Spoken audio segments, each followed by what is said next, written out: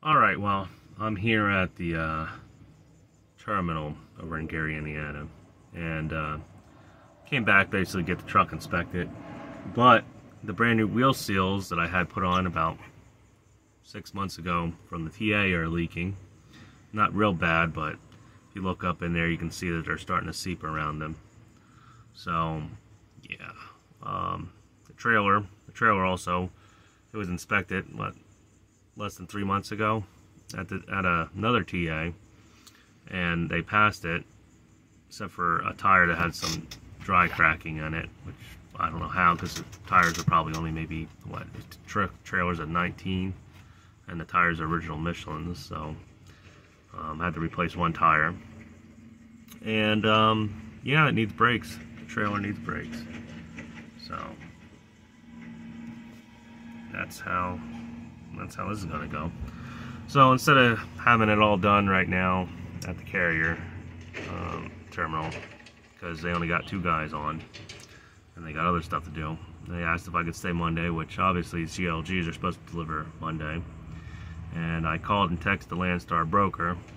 I forgot to put this little on. Called and texted the Landstar broker, and no word yet. It is Saturday morning at 9 o'clock, so you know, some people sit in bed, some people don't keep their work phone on them. So who knows? I looked at the rate confirmation actually don't have a date or time to even deliver these. So I don't even know what to even do about that. So maybe I could just stay here and just be like, well, the rate confirmation didn't say anything. So no, I don't want to screw the guy over. Apparently he lives like not even like 30 minutes away from where I live. So I'm not. I'd like to try to keep a little relationship going there, even if it is Landstar. So I'm gonna now actually show you the right way to change. Well, almost right way, because like I said, I got a 48-foot trailer. I ran out of room for the chaining. Unfortunately, I had to use the stay pockets, and I hear guys all the time, yeah, you can run a chain through the stay pocket and stuff. Don't use the spools. Stay pockets suck. They crack. They rip. I don't care unless you have the metal stake pocket holder with the loop through it for Securement. I think they're rated for 5,500 pounds. They drop in the stake pocket. Do not chain anything to the stake pocket. So, alright, I'm going to swap this around and go out there, and we're going to go take a walk around the truck and everything. Alright, so now that I've been told, well, figured it out when I got the rate confirmation, I had to pull my chains off and rechain everything. Now that I've been told that these are actually, well, let me get on the side the sun's not shooting me on.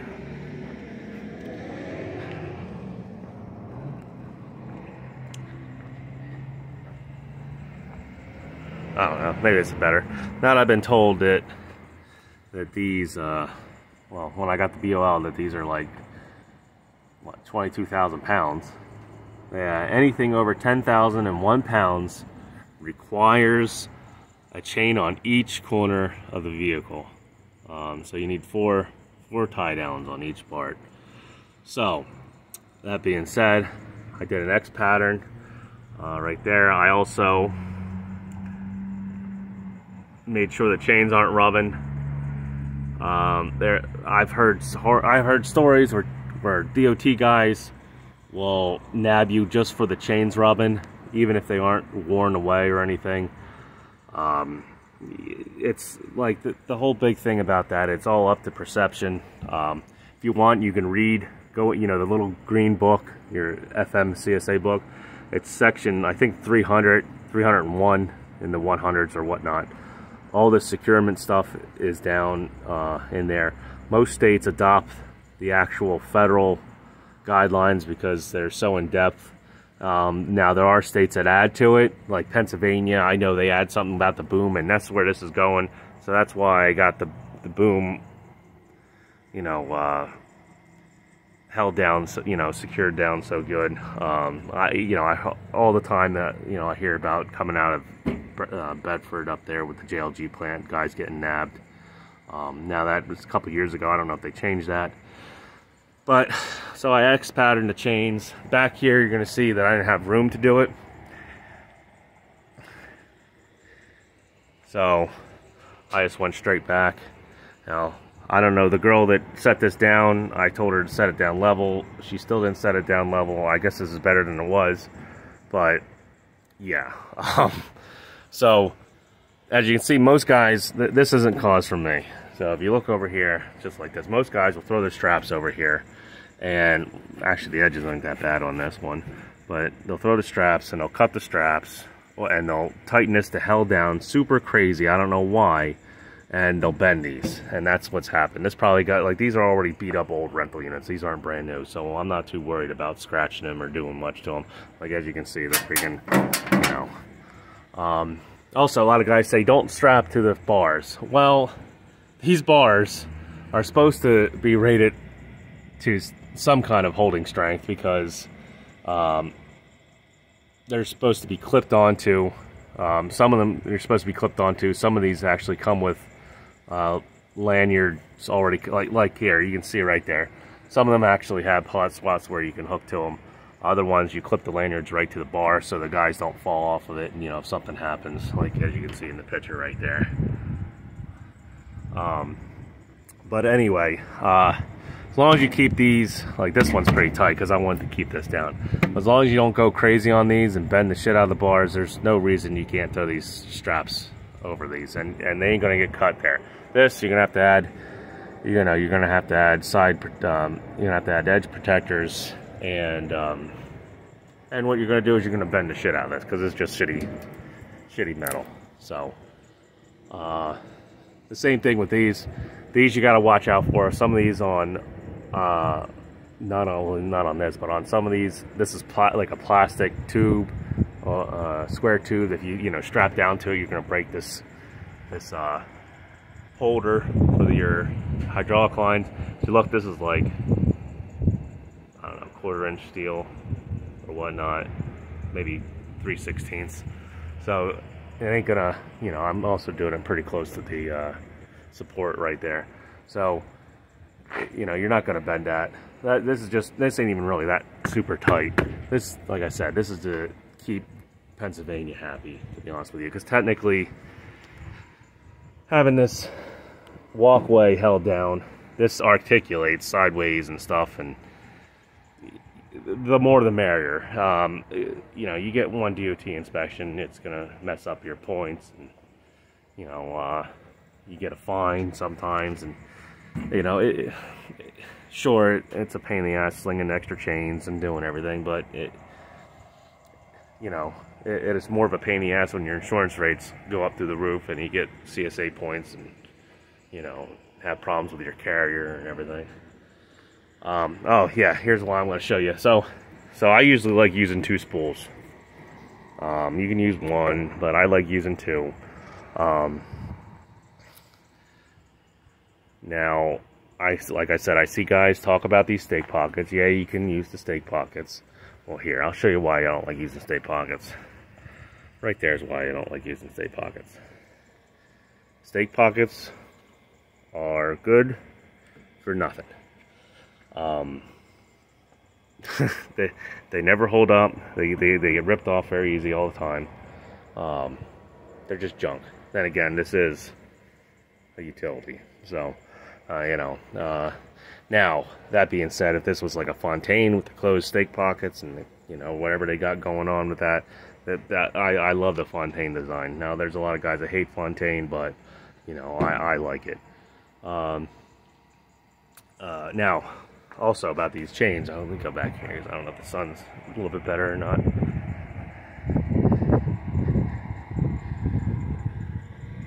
Alright, with these chains, with the way the law is written, if you took this chain and you took it, well, right now, this chain, I forget what they call it, retroactive, retro something, the wheel working limit,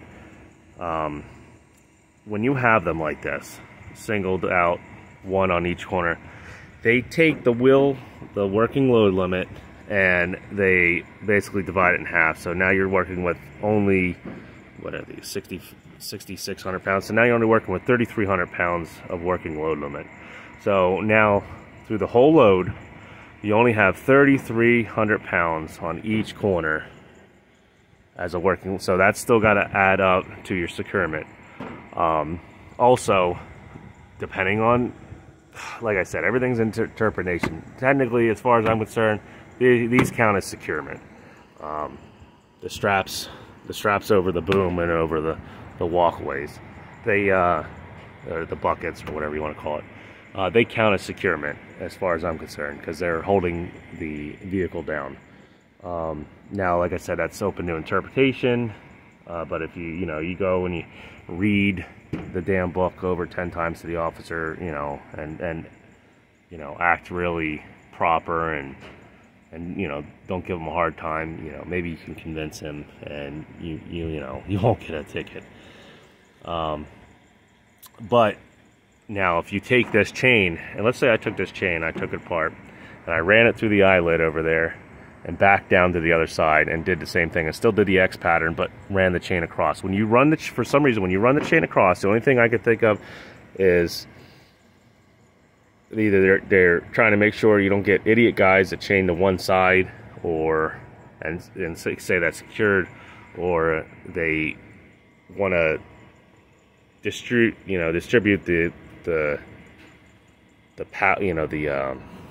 I guess the will of these spools on each side, in case you're in an accident. Maybe they want to distribute the forces, I don't know. But if I took this and I ran it all the way over and down to the other stake pocket, and then took my binder and tightened the binder down and everything, they would give this the full working load limit of 6,600 pounds if it goes across to the other side. Like this, if it only goes over to one side, they give it half. I don't know why they do that, but they do.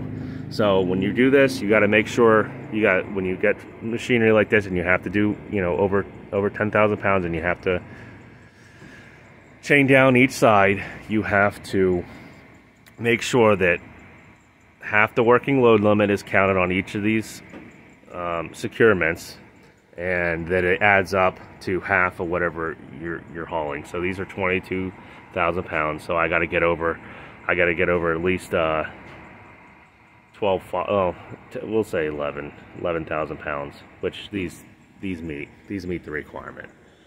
Let me go back here too. Now this you're allowed to do this. This is perfectly fine. Running the chain along multiple spools and pockets. Same thing. Fucking pockets bending already. That's why I don't like using these stake pockets. But like I said, you still got to keep these on a 45. They want these on like a 45-degree angle, away from, I've seen officers that had actual, not rulers, but the angle, pieces of angle and stuff to, some of these guys really try to go at it 100%. Other guys, if you're just trying to actually do, secure it and get it right, they'll leave you alone. But some of these guys are a real stickler. So, it is what it is. I'm just trying to tell you that anything 10,000 pounds, 10,001 pounds needs four securements on each corner. Like if it didn't have these, you're gonna have to chain to the axles and make sure you don't, nick any lines or any hydraulic stuff or anything like that. If you wanted to, okay, that works.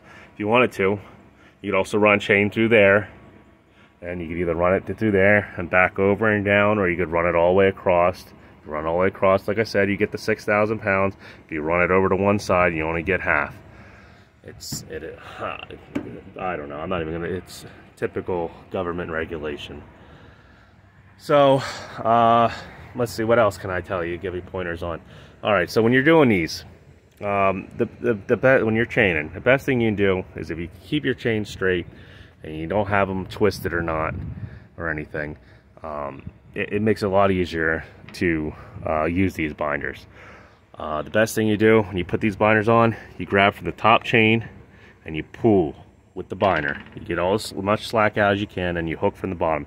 You also take the hooks and you hook towards you, not away from you. Try to hook towards you. It keeps, like I said, it keeps it from wrapping the chain up, and it gets a, you know, gets a better bite. That's how they're pretty much designed. Now, also, if you wanted to, a lot of guys say you can't, but if you wanted to, you could technically, I wouldn't say technically, but you could take these binders and you can hook them to the side rail. If I was going to do that, as I said, the stake pockets, I don't rely on these stake pockets. I would make sure I'm trying to hold on to the rail between these spools. As you can see, on the stake pockets, they're only welded there, and they're only welded on the bottom. That's it.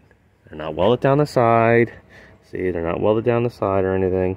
So, with these spools, they're welded all the way around. So, if you're going to use the binder or the chains, if you have to run a chain through there, which you're allowed to have securement on the outside of the rub rail, at least in the United States, you're going to want to do it in between the spools. Maybe I would, yeah, just do it between the spools. I don't trust anything.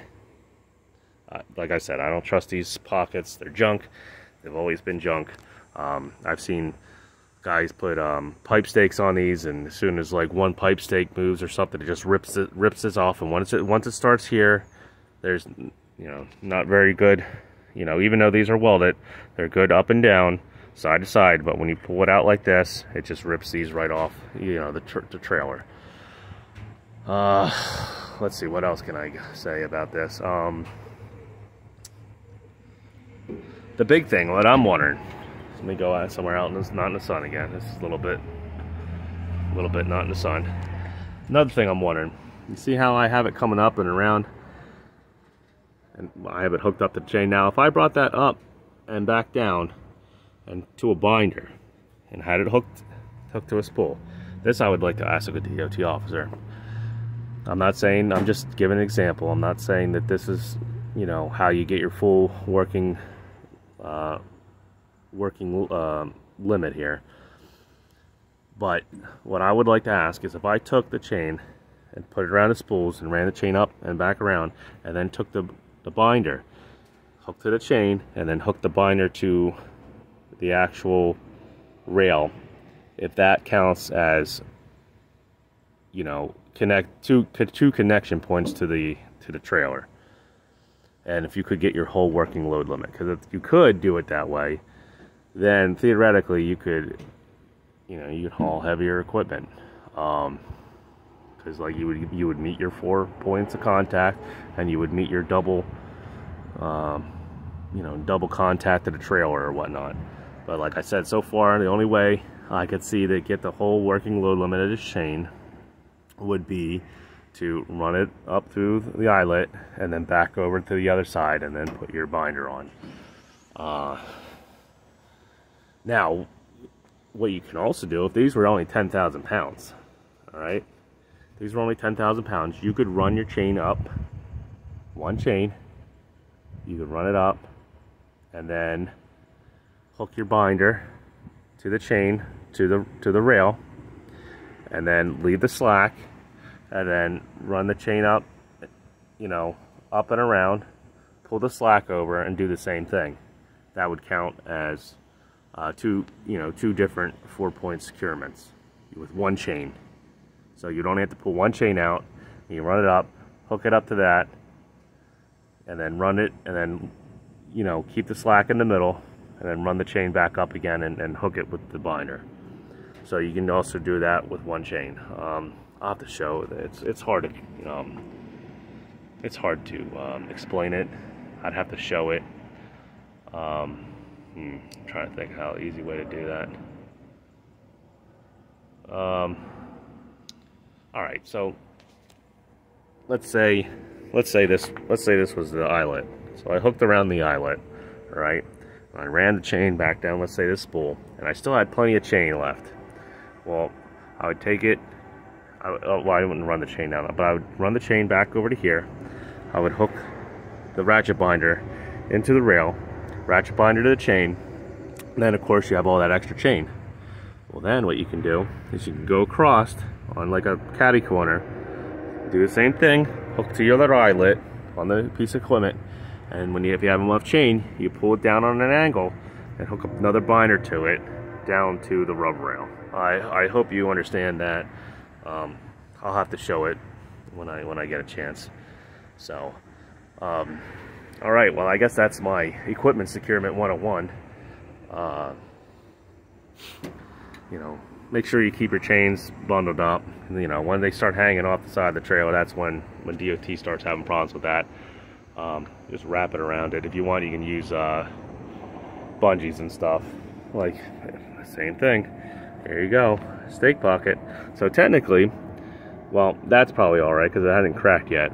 But technically, right now, this load is, you know, the stake pockets are cracked.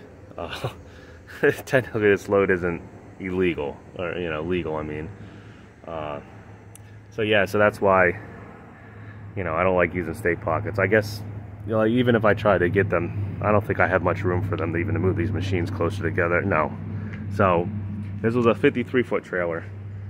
I could have done that. The only way I could have done, actually no, I couldn't have. Because let's say I was like, maybe I could have had her keep the machine farther back. But then again, I run out of room to secure the load. Because like I said, they want it on a 45-degree angle. That being said, maybe I could have, maybe I could have secured it to the axles and brought it around the tire and still put it on an angle. But the problem is when you start, I see guys do this crap. I see guys will hook to the axle or hook to this. Well, usually it's not calling out the goddamn hotshot guys, but they'll hook to the eyelet and they'll bring the chain around and they'll hook to here, and then they'll do the same in the back, and they'll be like, yeah, it's not moving anywhere. Well, sure, it's not moving anywhere, but the problem is when what DOT is looking at is so let's say you hit something. So to be honest, the only chains that are keeping the piece of equipment from moving forward are the front ones, because these chains are technically pulling the equipment forward. They want equal distribution. I know it don't really make any sense, because you would think if those chains are pulling that way, what are they doing? They're not really doing anything if you hit anything. It's just the way like I said, that's even open for being interpreted. The same thing goes for, like, you would think if you hooked the chain to the axle here and brought it down here, and then hooked another chain to the axle and brought it down here, that would count as securement. But like I said, it's interpreted a different way, and it's just the way the regulations are written. So you're pretty much stuck with this. Like I said, this, like, on the other side, like, I have the chain actually going through the bucket. If the girl would have moved the bucket over more, I probably could have done it just like this and had to go through the through the side of the bucket. But it's a pain in the butt when there ain't much wiggle room. Like, it would really suck if these were brand new pieces of equipment. I'd have to be a lot more careful with securing them. And since they're already all beat up, it makes it 10 times easier. All right, any comments, questions, criticism? Let me pop this out here and just show the whole truck and everything. Let me know.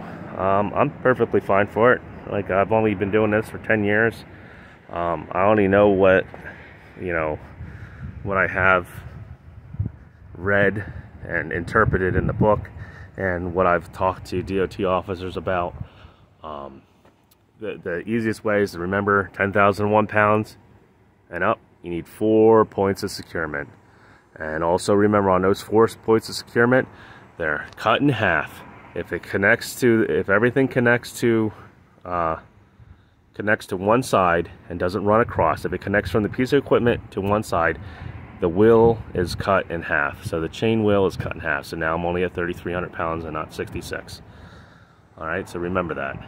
If it doesn't run over to both sides, the wheel is cut in half. So, so let's say if these were small ones, they only weigh 10,000 pounds, you could just run the chain up through the two eyelets and come right across and be fine. You got your whole 6,600 pounds and 66 and 66 with the 10,000 pound piece of equipment. You're doing good.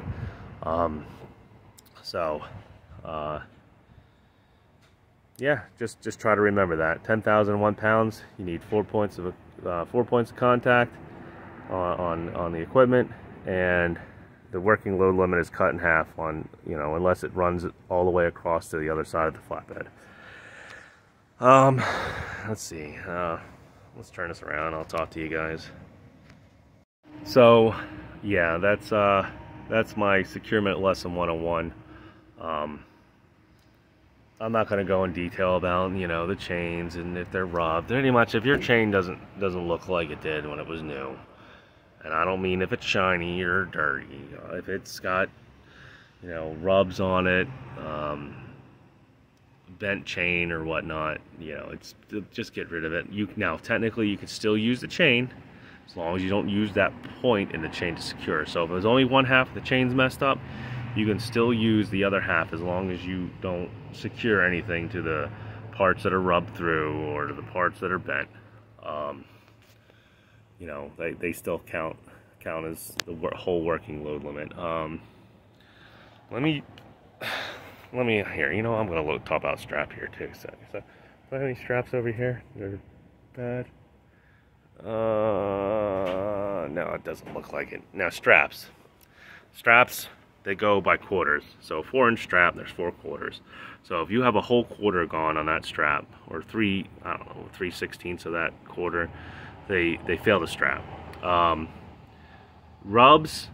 Rubbing on a strap, another thing open to interpretation. I have a few straps that are rubbed flat. You know, they don't look cut, but you can tell they were touching something. Now, does it look like it took anything off the strap? No, it just looks like it, you know, warmed up that part of the strap and flattened it out. Like I said, up to interpretation. Usually strap, if you're really worried about it, just replace a strap or add extra straps or securement. Like I said, if you have let's say you have a 10-piece of, I don't know, 10-piece piece of steel and it weighs 10,000 pounds. Well, 10 feet, you're gonna need 2 straps every 10 foot. And they are sticklers about that. New York's got me on granite slabs, or just, you know, little pieces were hanging up over 10 feet, like little pieces, like an inch, you know, just jagged edges, and they got me on that. So anything over, you know, and technically, geez, I don't want to go all into this, but technically I had that secured down by 4 straps. I had 4 straps, two from the actual A-frame, which was bolted to the flatbed, and 2 straps thrown over. So technically I had 4 straps, but I don't know, the guy did not want to count the A-frame straps as securement. I don't know, it turned into you know, a bunch of bullshit, and we still lost in court. So anyway, now that I went off on that tirade, straps, you can never have too much securement. The more the merrier. You know, don't go crazy. I'm not saying like fucking fill this whole thing up with spools, 30 or 40 spools, and, you know, strap, you know, 40 straps to something that weighs like 10,000 pounds. But just throw an extra strap. If you have a strap that has like a little nick on it, you don't feel like changing it, or you don't have an extra strap, just throw another strap. You know, it'll still count. If you get pulled over and they decide to neck the strap, you know, you're still secure. You know, they won't write you up because the load's still secure, but they'll say, hey, this strap's only worth half the working limit now. Now chains, on the other hand, let's say one of these chains were loose. Unless I had a chain going through here and over the other side. Now, even that, this is open to interpretation. Technically, that corner is not considered secured anymore. So they'd be like, well, you don't have four corners secured, your load's unsecured. He could technically say that. Now, if I had a chain running through the middle here, or these straps, like I said, I count these straps. They're holding the equipment down. I count. But like I said, open interpretation, like everything else in the government. Whatever can benefit them. I would say it's still held down. If I had a chain through here and that chain loosened up, I would say it's still secure. But like I said, they might say, hey, each point has to be secure. If it's not secure, it's not. That's why if you have something that you're going for a long bumpy ride, especially like through Michigan or something, it might be worth it to throw that 1 or 2 extra chains, especially if you're going through a scale or you have an older piece of equipment that they like to fucking pull in all the time. Sorry for the profanity, but it's the way it is. Hair's getting all messed up. Throw that extra strap, throw that extra chain, and that's it. That's my spiel about Securement 101, I guess. Someone got some good subs. So, alright, well, that's today's video. I'll just probably, I'll add it.